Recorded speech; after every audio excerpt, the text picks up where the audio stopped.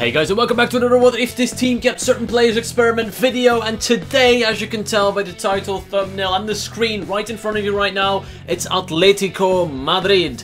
A big team, a very, very big team in world and Spanish football, but unfortunately Barcelona and Real Madrid have had just that little bit too much for them in recent history and throughout history, I would guess. But if we bring back some of their former stars, we could potentially compete for the La Liga title. Now, as per usual, we're not going to just look at the La Liga, we're going to look at the Cup, we're going to look at the Champions League because we're in that as well. And as always, leave me suggestions of teams I should do in the comment section down below. I read through your comments and Atletico was one that popped up quite a few times, so hopefully this is a team you want to see, and if not, let me know what team I should do next. As well as that, whilst you're down there, leave a like on the video. Let's try and get 200 likes in 24 hours. We made it to about 173 likes on the Champions League experiment. Maybe those guys out there that usually don't like videos, now is the time to do so, because they're doing well, these experiment videos on the channel, and I want to keep them going as much as possible.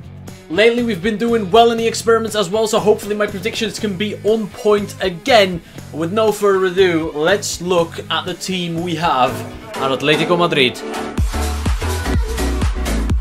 And there you have it, Atletico Madrid strengthened to the max, upgraded with some of their former stars, including Diego Costa, Arda Turan, Miranda, and on the bench we've got Aguero, who's currently injured, as well as Toby Alderweireld, and a few reserves like Falcao who are looking decent. Also David De Gea in goal, I forgot to mention him, but like the core of this team is insanely strong. The lowest rated player in the starting 11 is 83 rated, and on the bench everyone is 80 rated or higher, as well as the reserves, except for Vrijalsko. I got rid of the low rated players we don't need. This is the team that has to get the job done.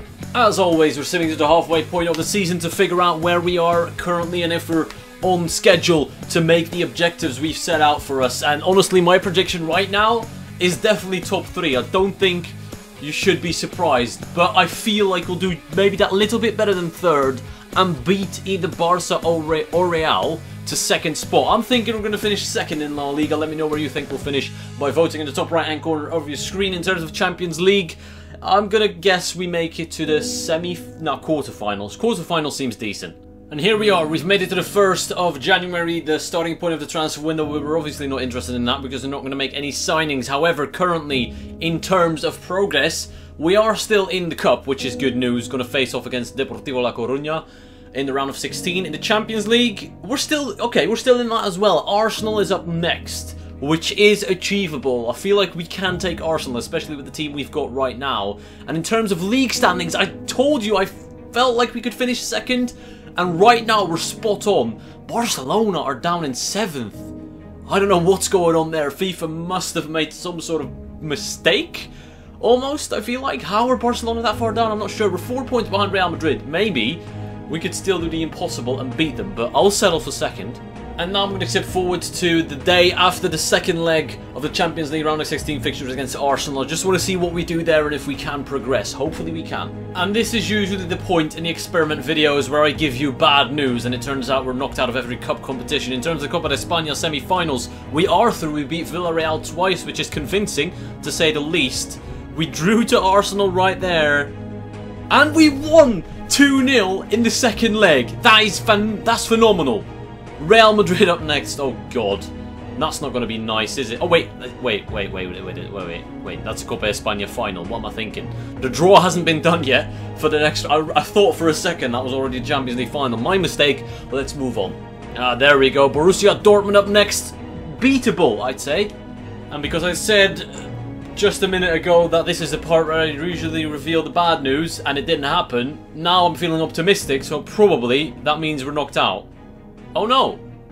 Oh boys! 2 wins against Atletico Madrid. Not Atletico Madrid. We are Atletico Madrid against Borussia Dortmund. We could actually be on for the treble. Actually, I take that back. We're not on for the treble. We are far behind Real Madrid. And in terms of Champions League and Cup success, that same goddamn team looks to be in the way in the semi-finals and the final of the Copa de España. Let's just sim forward and see what happens. Alright, that's quite enough. Champions League semi-finals. Can we get revenge on Madrid? A 2-1 win there, and a 2-1 loss there. What the... Wait. Oh, we've made it! We've actually qualified, and Barcelona are now in the way. It's all about the Spanish teams in this simulation today. But now, Real Madrid have the chance to bring some revenge back to us. It's really been a derby-heated season so far. The cup final result was a 2-1 loss. Okay, that annoys me. That annoys me. There's only one thing that can save our season now, and that is that Champions League final. Actually, let's take a look at the league standings. Did I get spot on with the prediction?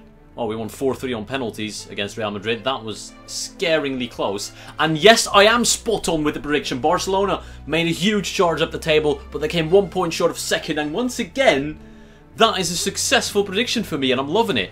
Just that Champions League to top it off. That Champions League experiment from a few days ago has broken some kind of curse, and we could actually complete something that we have not done before in a what-if experiment, and that is win this thing. I actually wanted to stop just before that final to sim it through, well, the normal simulation and not the calendar. Unfortunately, it didn't stop in time. And we won the final. Atletico Madrid have won the Champions League, knocking out Barcelona and Real Madrid on the way.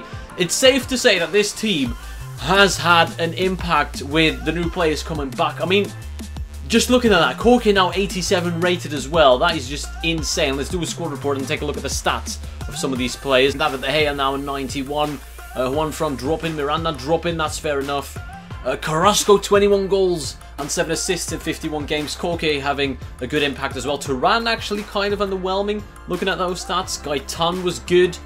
Costa was poor, very poor. Griezmann was okay, nothing special. Jimenez played a bit. Saul was decent for a midfielder, that's not bad at all.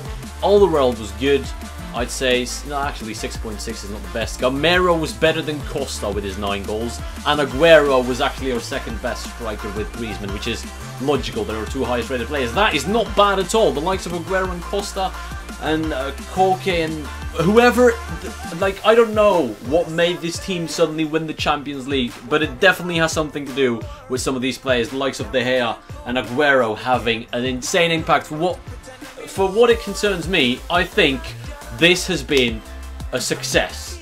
Prediction spot on, Champions League victory, that's all I can ask for. I wish we had the title of the cup, but you can't have everything in FIFA. I hope you enjoyed it, and thank you for watching, and I'll see you all later.